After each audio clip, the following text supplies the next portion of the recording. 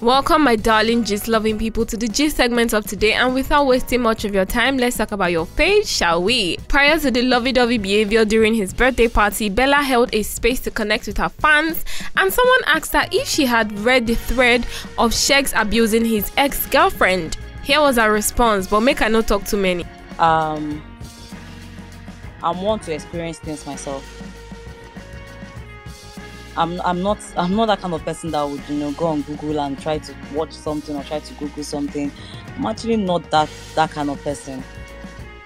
So I heard about the thread, right?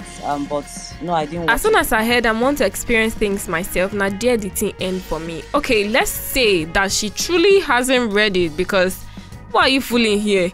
No one is saying that you should not be in a relationship with the bro, so we are only saying that we don't want to see or hear tears that will trigger us to say, I told you so. And you see all these people that are saying, oh my god, leave them. They are the ones that will still come outside to say, I thought I be one saying boss, make her not look like bad belly. Okay, I mean, you can never advise a woman in love. In fact, they are more blind to the red flags even if you state it out. But this one has passed, be careful. For people saying, oh, he has changed. Really? He showed those signs when he was in the house.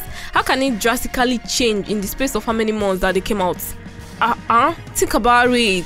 Red signs don't turn river. You are still adamant to see it. You just want to shake your head inside. It's do or die. Continue. We wish you well. Well, after that, as we all know, Bella and Sheggz have decided to end their public hate and come out clean and clear with their love against all odds. And even though you will come for me for stating this, but okay. We will wait for a reunion, and God forbid we hear another thing, Sha. But truly, we're not here to discuss them. Let's leave them aside. This ship that I want to gist you about is Phyna and Groovy.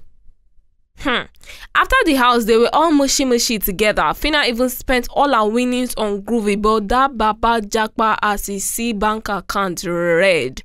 But I didn't even know that it was that bad that they could not even sit down together at Sheggz' birthday party. See the distance. And it's even how he walked away when she was giving her speech to Sheggz. Is it that bad? And it was looking like he doesn't even want to be there if you look closely. Which made all my speculations right. Groovy was just using Phyna, and when he got tired of her, he dumped her. Fair man, oh.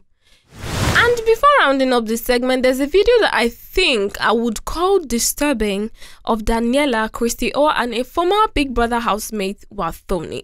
So I'm still here trying to understand the basis of this video. That's why I said I found it disturbing. It wasn't made for any endorsement deal. Let me just say that one first. And can you see how Daniella and Christy O doesn't fit it at all?